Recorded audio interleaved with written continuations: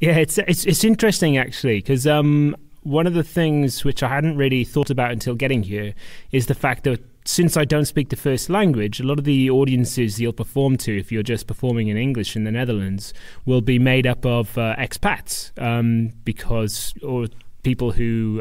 perhaps from all over will often only speak English, or they'll be looking for something, or they may be more fluent in English than they are in Dutch. So there's definitely this kind of, you get like these audiences that are just from all over the place. So you can't make any assumptions on what someone's, say, cultural background is, or what sort of, I don't know, oblique reference is that they'll understand. I do notice that a lot of kind of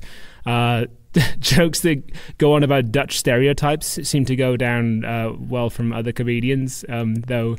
you know, I guess that's pretty much like low-hanging fruit when you're just finding the common thing which everyone does have, which is living in the Netherlands.